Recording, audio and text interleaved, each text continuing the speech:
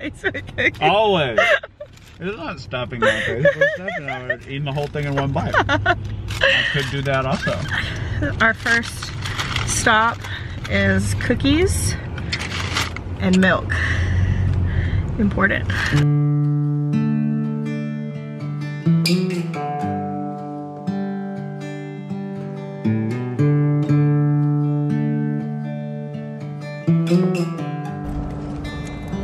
They're all worn down.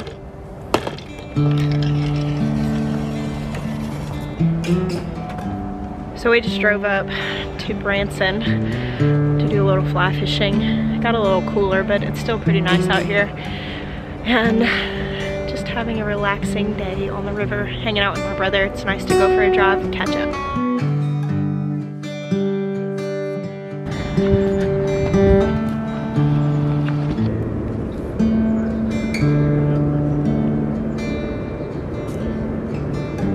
Look how pretty it is.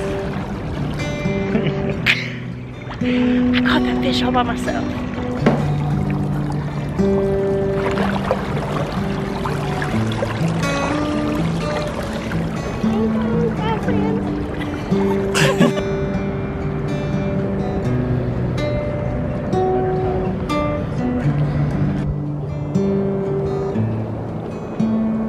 Drew fishes a lot, all over the place, and I'm not much of a fly fisher, except for when I'm with him. I go, and it's really fun. We used to go fishing a lot together when we were kids. It was a very, very relaxing and peaceful thing to do, fly fishing. Oh, you got one.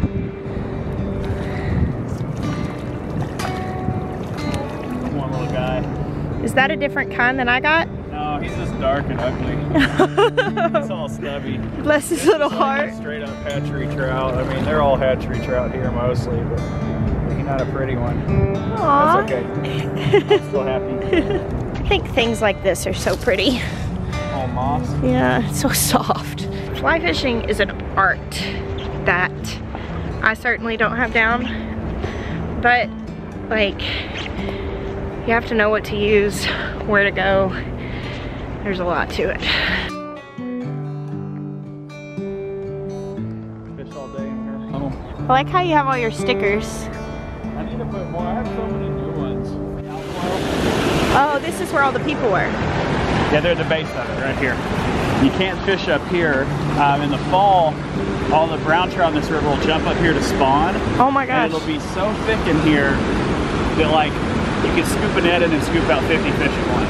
Wow. So cool. The couple fish in here right now, they usually hold in the edge over there where it's softer water. You'll see them trying to jump up into the tube. It's pretty cool. And you'll see them occasionally down here in the tail end. Really big rainbow trout right there on bottom. I see. Yeah, I can see it. Man, that's a big fish. Yeah, he's big. That's crazy. He jumped up here? Made his way up this whole waterfall, down all the crazy rocks and everything. Can y'all see that right there? Do you see that? That's a fish. That dark shadow that I'm pointing at. He's probably about 5 pounds. You know, he's probably about 23 inches and pretty fat. Wow. That fish came all the way up this waterfall because that's a hatchery overflow that comes out of, there's a hatchery right up here. Yeah, it's neat. That is crazy. You go, fish. You go, little rainbow fish. That's nuts. That fish got up this? Yeah, all the way up this stuff. I'm very impressed with that fish. You'll see him right there? He's super fish.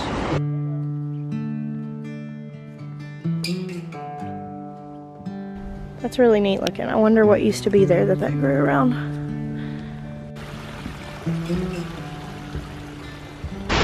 Conditions haven't been super great today, so we only caught a handful of fish and they were pretty small. Of course, Drew would probably be able to do a lot more if he didn't have me with him. I'm sure I'm slowing him down some. I'm just so excited to be here. I caught one and I was excited to get that. You know, whenever you're used to having so much to do, just coming out and not having to make any decisions, it's very, very nice. We're gonna fish one more spot and then we're gonna drive through Branson and head back down to Northwest Arkansas. Yeah, there's a fish. See him? Pretty, oh, there's a bunch. All right, watch him step through there. there's a dozen. Fish!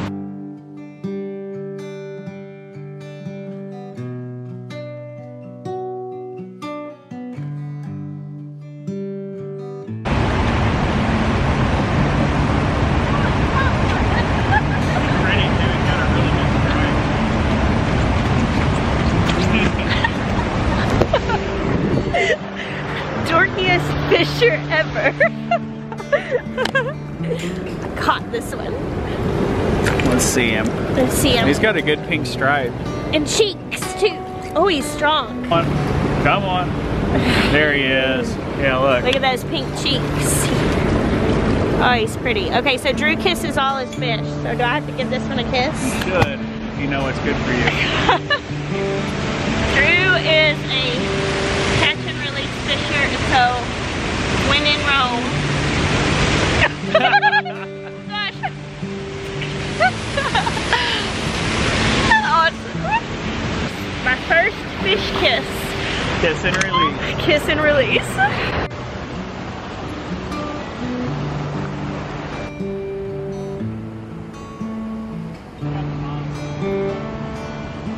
Well, I kissed a good one. Now we're calling it quits. That was pretty good. Yeah, I mean, that's like fishing in a barrel. Where we were earlier is like actually fishing. But I mean, when the water's this high, there's not much you can do. Everything in the south is in flood stages right now, so it's one of those beggars can't be choosers. Yeah.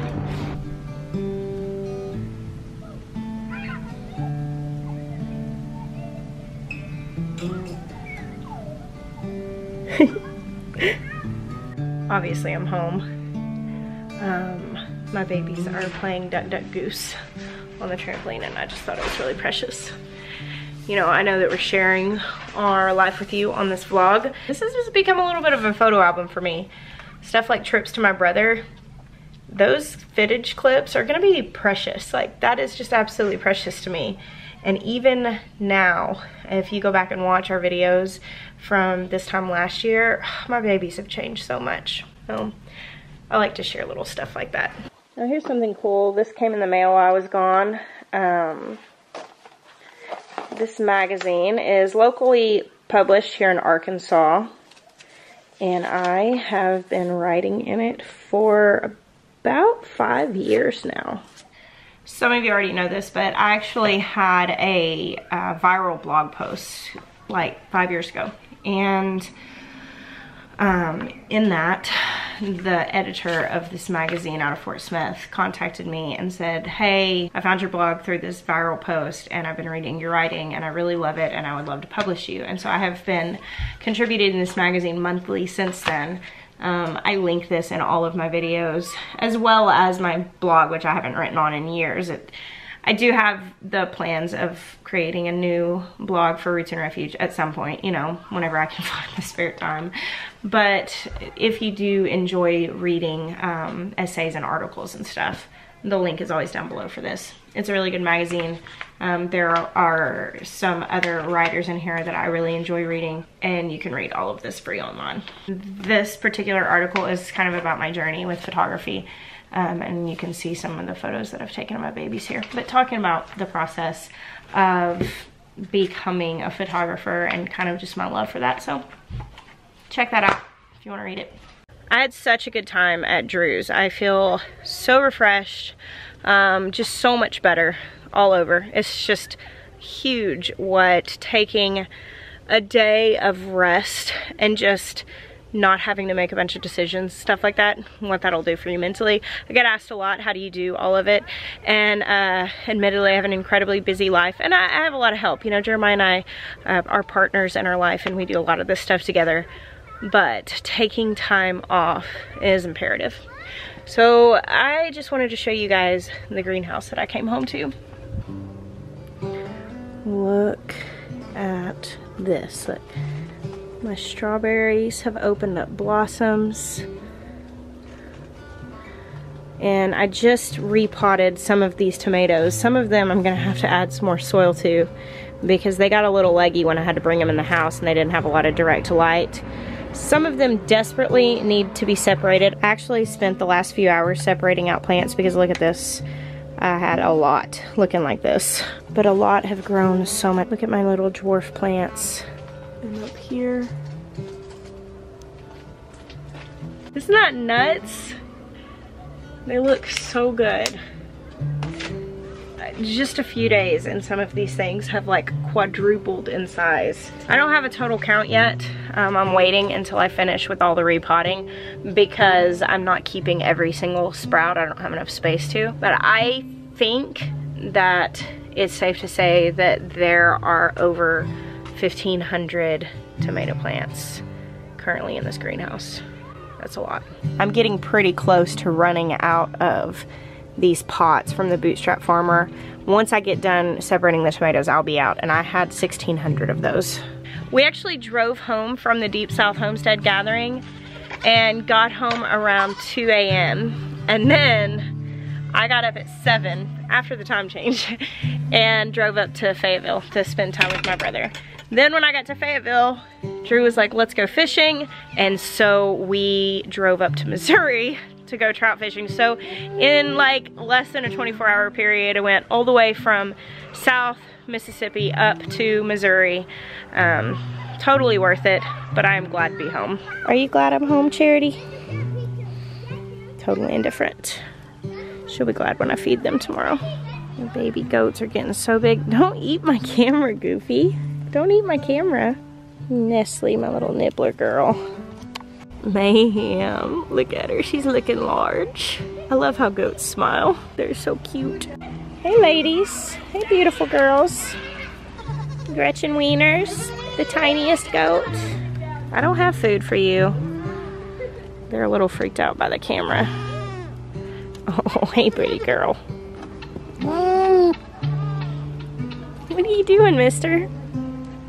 As much as I love going to gatherings and going and taking some time for myself to recharge and rest, I love coming home. And having been gone for the last couple of days, my list is long, but we are coming into my absolute favorite time of year. Can you hear that? It's starting to sound like spring out here. It's starting to feel like spring out here. The Bradford pear and the daffodils are blooming, so it's starting to look like spring out here. The greenhouse is filling up with life. The garden is just about ready to go. And I am one happy farm girl. And you know what? I'm really excited to have you guys with me this year as we go through the anticipation and the preparation for the farm to just come into full swing of productivity. So much work, but it's so awesome. Thank you guys for hanging out with me today. God bless you. Until next time.